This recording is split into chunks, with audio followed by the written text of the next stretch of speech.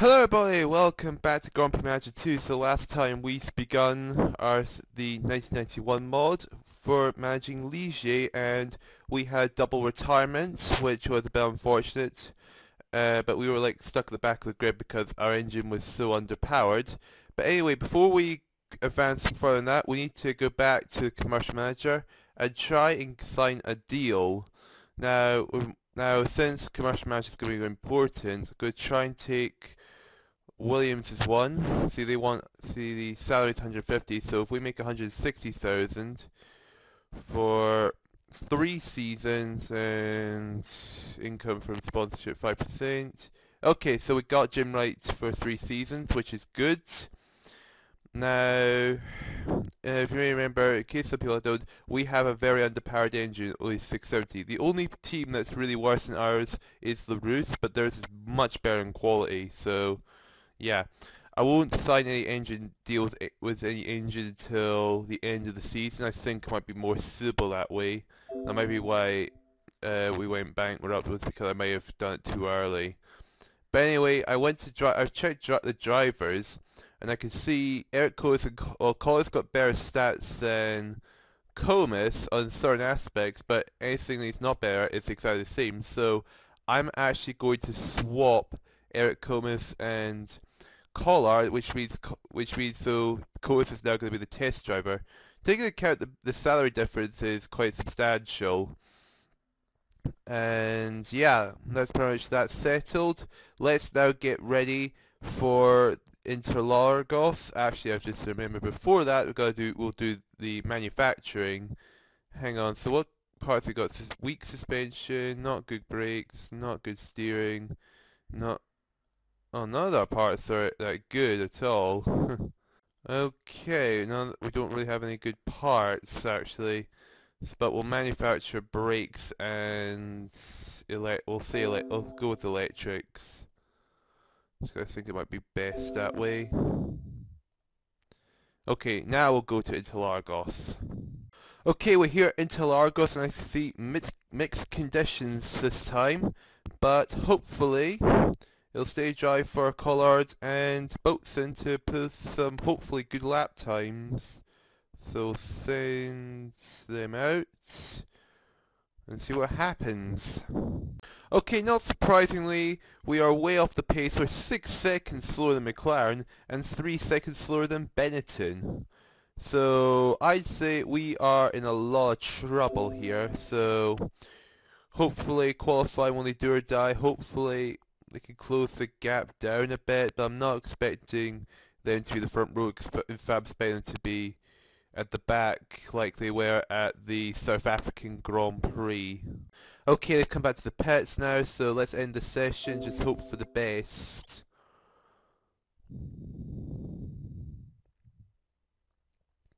Okay, the session is ended. Only 4 people did make the 107%. Suzuki for the Roos, Bernard also for the Roos, and Martin Brundle, which I didn't want to see Brundle be the person not taking part. Now, Boatswain managing to hold 5th place, being out-qualified by Jordan. Jordan have done amazingly well. Emmanuel Collard is in 11th, which is good. Just out-qualified Gianni Morbidelli.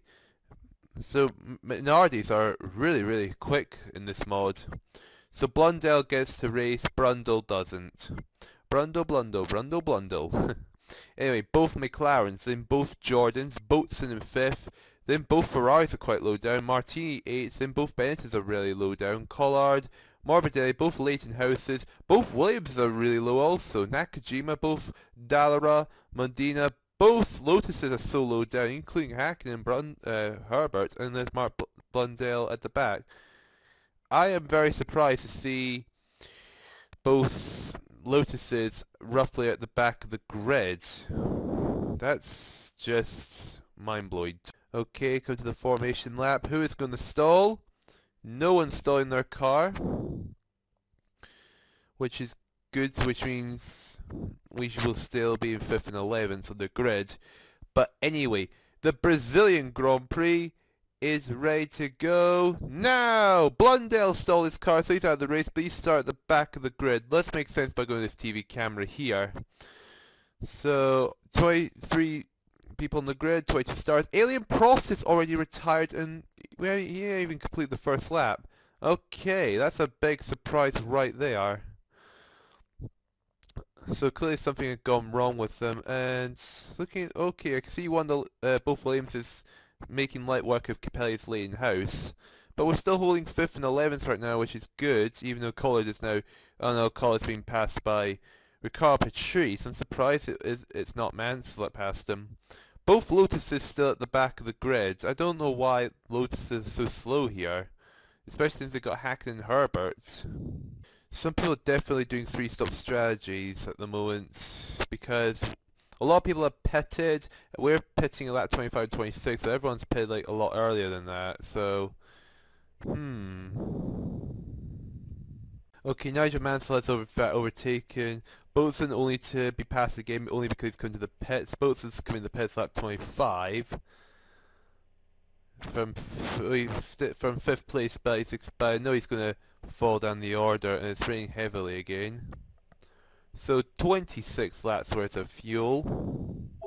12.1 seconds. There's boats in the pits. There's Berger and Senna lapping them. And from now, Boats is going to come from 5th down to 6th. He's only down, okay, 6th place, okay. I thought he'd drop a bit further than that, but no, he's ahead of Alesi's Ferrari and both Benetton's. Mario Collard being passed by, I think that was Gianni Morbidelli in the Leighton House just before he pitted, so there's no point seeing where he's going to come out because he's so low down the order. Oh no, it's Capelli. Morbidelli's in the minority, okay. Alesi has got past Boatswain, so that's... And Emmanuel Collard has just retired. Okay, there's really not been that many retirements in this race, which is quite surprising. Mika Hakkinen has retired, but both Lotus were still stuck at the back of the grid, and I don't really understand why that's the case. But that's one Lotus down. Boats has now dropped down to 10th place because Pierluigi Martini, Schumacher, and Piquet have all overtaken him. Great. That is not. So Ligier are definitely not scoring any points in this Grand Prix either. So, and I can see the rain is just deteriorated a little bit, but it's still quite rainy though. And Morbidelli's retired, but he was behind Boatswain, so it doesn't really matter. And Ricard Patrice has got past Boatswain, so Boatswain, and now Ivan Capelli's got past, so Boatswain's now down to 12 out of the remaining 18 runners. And Thierry Boatswain is retired just before he was coming to the pits for his second and final stop, so that's a big disappointment because he was still in 12th place, which would have been alright for Ligier based on the engine, but that's not happening. Michael Schumacher has just retired also. Okay, I'm surprised Schumacher is out of the race because he was doing quite well for Benetton. Nelson Piquet for the other Benetton's retired. Jean Alesi's now retired. Now we've got Minardi in the points position now. Minardi might actually score, which would be good to see. But I was surprised that Piquet and Alesi have just suddenly retired from the race. Gerhard Berger for the McLaren is now retired. Now McLaren 1-2 is no longer gonna be a thing because now both Jordans are now in the podium. That'll be great, isn't it? Seeing both Jordans in the podium. Nigel Mansell's down in 4th and the drag's going to dry up. I don't think it's going to dry up in time for the need for dry tyres. So, So Ricard Patrice in the points, Martin in the points. So both Jordans, both Williamses, a McLaren and a Minardi might actually score.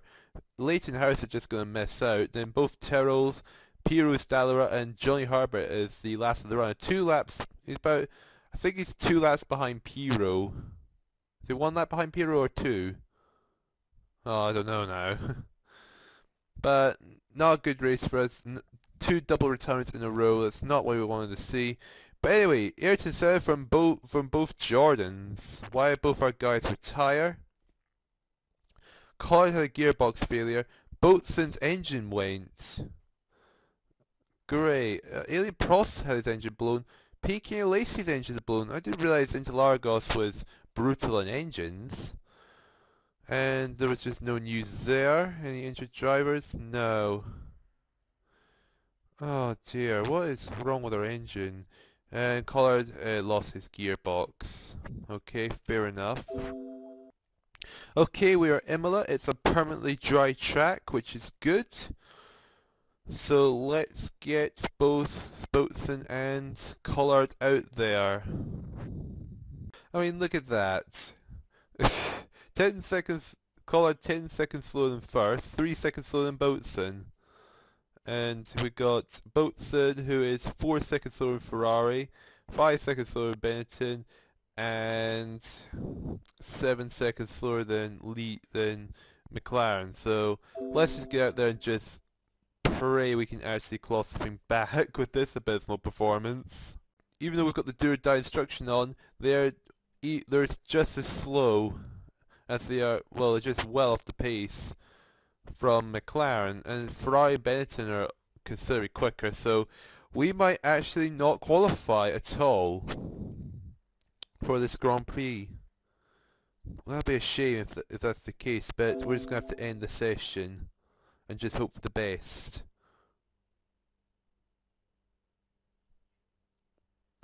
Okay. Got an interesting result here. Both the Roosters are not taking part again. Mika Hakkinen has failed to qualify. Now, I'm really surprised by that. Emmanuel Collard is only down in 12th. He's out-qualified Boatswain, who's down in 21st. Right, okay, we've got some really interesting results here. Oh yeah, Johnny Harbert will be taking part at least. Okay, both McLarens, both Benettons, Prost, then Mansell, then Alesi, then both Minardi's have done extremely well. Sirius, Brundle's up to 11th, Collard 12th, Capelli 13th, Medina 14th, Golan 15th, Leah 16th, Gasher 17th, Nakajima 18th, Patrice 19th, Piero 20th, Boatswain, Blundell and Johnny Harbert at the back. The San Marino Grand Prix is ready to go now! No one stalled their car, we're still 21st and 12th. This makes sense by going to this TV camera here. Yep, all 23 cars are there. Oh, Alesi and Leto have both retired. Okay, that's put Collard up to 11th, Boatswain will go up to 19th. I mean, Alesi, not been for the last couple of races, just not been his race at all. He's just, oh dear, poor Alesi, because Alesi's a great driver and he's just having problems. Martin Brundle has retired. Okay. Redeemed himself from qualifying for not being allowed to take part in the last race, but he's retired. Okay, here's Boatswain into the pits, 22 laps worth of fuel. And for 10 seconds, now gotta wait for Collard to come in. Yep, here's Collard. This is where I thought he was just gonna. I thought I was gonna end up double stacking there, just in case. But thankfully that's not the case. They're down in 17th and 18th. The only person they're ahead of is Johnny Harper's Lotus. Collard is, oh no, Collard has retired. So is Nigel Mansell. I think they may have had a bit of a coming together. Maybe that's what's happened. Oh, 10th and 8th. Difference is 2 laps. Even Minardi are part of that group, and I say that Gianni Morbidelli has retired, so Pierluigi Martini is in 7th, so he's very nearly in the points for Minardi. So far it's both McLarens, both Benetton, Alien Prost, and Sirius's Jordan.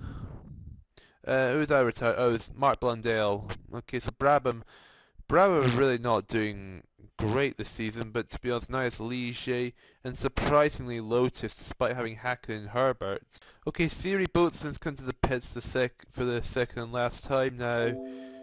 We know he's down 14th, Herbert's not going to be able to catch him, so the only team that we can outperform are Brabham and Lotus. That's pretty much all we can do. I mean, definitely the Roos, because the Roos are way off the pace, and I don't think they've got to take part in any race at the at this moment, and we're 3 races in. And as you can see, we're 6 laps down from both McLarens. How do I feel about that? Terrible. Boatswain has retired.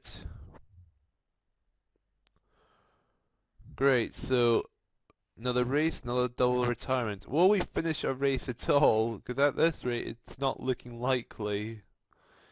But it looks like it's going to be a McLaren 1-2. Nelson Piquet is going to get 3rd. Alien Prost in 4th. Michael Schumacher 5th. And Luigi Martini in the Minardi is going to outrun the Jordan for 6th place. So, great day for Minardi and great day for McLaren. And Michael Schumacher to the pits with 2 laps left to go, which is, don't see the point of that. So anyway, Senna from Berger from Piquet. And why did... Oh, no, oh, a suspension failure this time. Our cars are so unreliable, this is not good. So it's Brundle actually, so he had a suspension failure also. And Collard and Mansell had it coming together. I kind of knew that was going to be the case. Hang on, go this... Oh, I have something like gears. Oh, I didn't put that on. Oh dear, that's not good actually. Let's check the... Okay, both... So there's the driver standings. I was wondering why I didn't show up. Ayrton says 3 races, 3 wins. Berger 2nd, Prost 3rd. And constructors were 7th at the moment, tying with Brabham, Lotus, the Roos, Tiroli and Hessedaller. Not surprisingly, McLaren are scything their way through the constructors. Minardi is 3 points, Williams got 5, Benetton 8, Jordan and Ferrari are tying, which is good. And 1-2 for McLaren. Don't win for Senna. Hang on, I want to go to the... Hang on a second. No, that's not what I want. News after race. News... Yeah, that's what we wanted. I was wondering why it wasn't showing. I thought there was just no news, which would have been a bit weird. Oh man. I'm going to try and break... No, that's not the right button. I'm going to try and break into... Brabham again. Too tight. Lotus. Yeah, I could get into Lotus alright. Now I want their gearbox. Not that. Gearbox. 12%. Ours is 12%. There's a 31. Now we've got it, so we've got... So our gearbox is going to be more reliable now. Well, though it's heavier. That should be fine though. Okay, here we are at Monte Carlo, and as you can see, it's mixed conditions again, but hopefully with our improved gearbox and our simulated gears, we should pick up at least some form of pace. Hopefully. Okay, we are slipping down the order, which is kind of expected, but I think in qualifying we should be okay. Hopefully at best in midfield. I'm not expecting to be at the front of the grid, because I think that would just be a little bit too ambitious to think that. It's instead of being the qualifying record 1:21. Oh no, it's actually Thierry Boutsen has been the qualifying record. Look at that.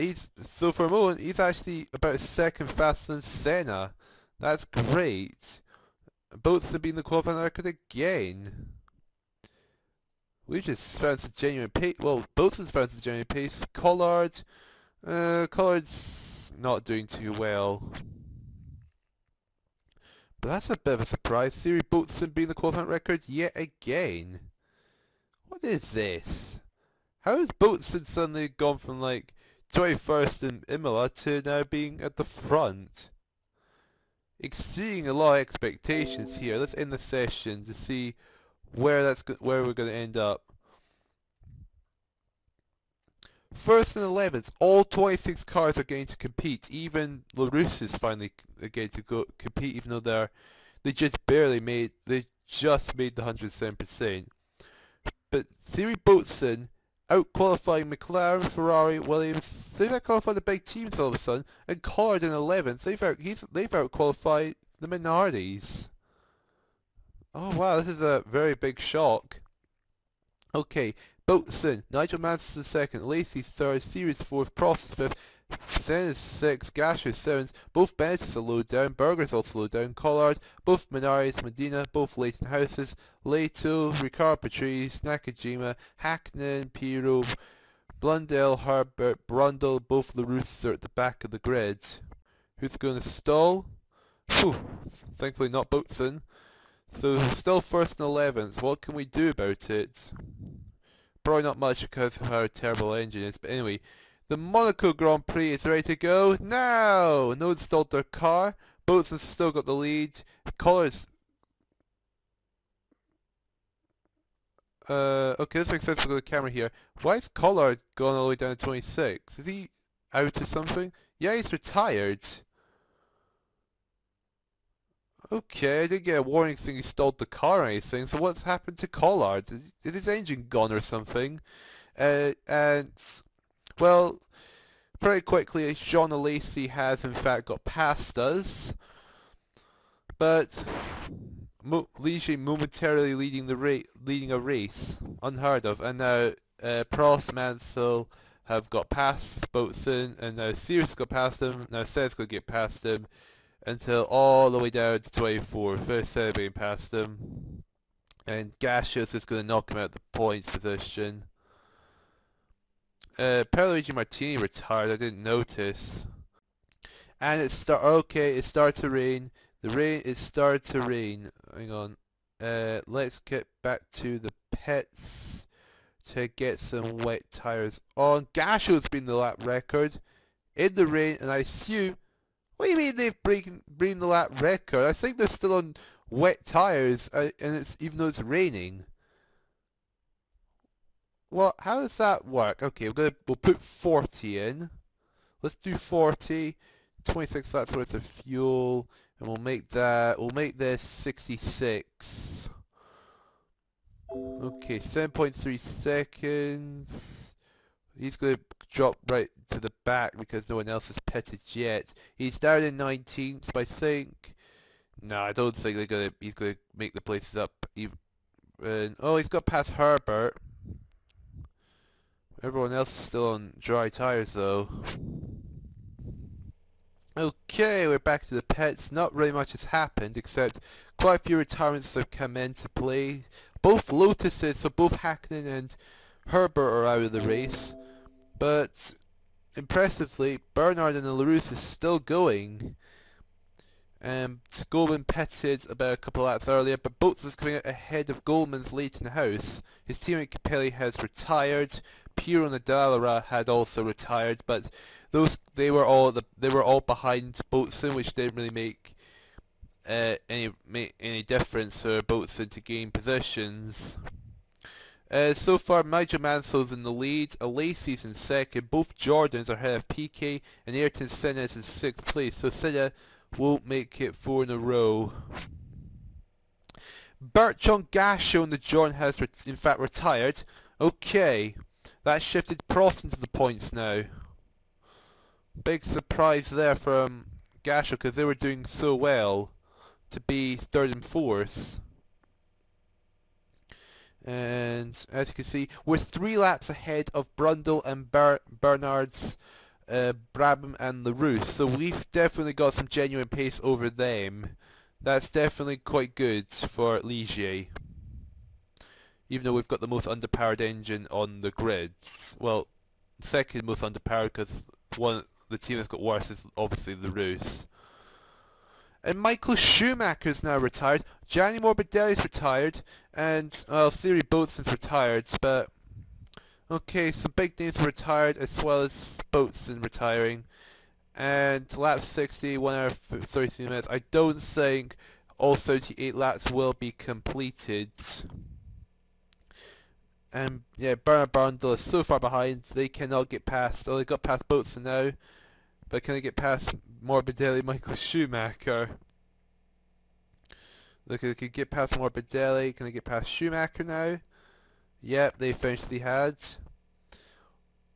Lap 64, 1 hour 40, no 65, 1 hour 42 minutes, 18 minutes left, so I think they're only going to do about 9 more laps, well probably 10 more laps, but that's not going to be all 78. Now Ricard Patrice is retired. But I don't think he was in a points position though. And Nakajima retired, but Nakajima, he's not really been that great. Okay, they've got 5 laps left to go. I think they're only going to be able to get up to lap 75 out of the 78 before the time runs out. But it looks like Nigel Mansell's going to beat Lacey, and Sirius is going to get 3rd place for Jordan. So that's good. So that was a rather alright race. Both cars' engines went. Oh, for goodness sake, Lamborghini engines are just absolutely dreadful, aren't they?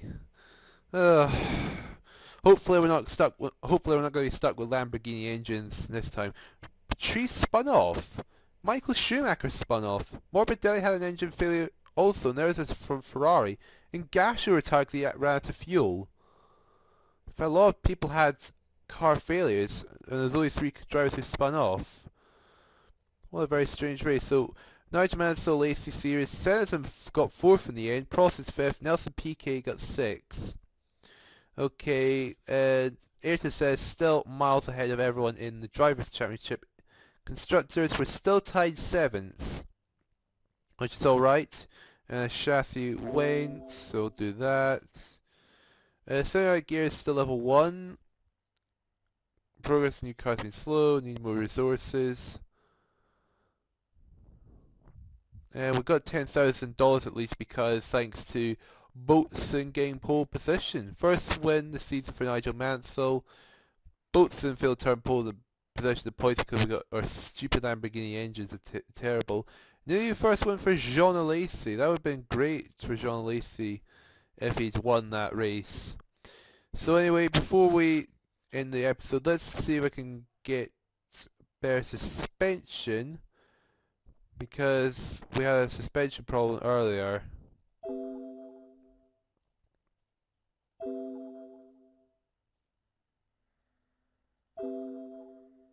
Okay, that's not going to happen because all our securities are too tight. But anyway, I'm going to end this video here, so thank you guys so much for watching. Hopefully these Lamborghini engines will stop exploding in our faces, and hopefully we will have better luck. So thank you guys so much for watching, and goodbye! What was a disaster for McLaren, who kept being retired in both races before we went bankrupt. JJ Leto, now, I've heard about him, I've heard he's alright. I don't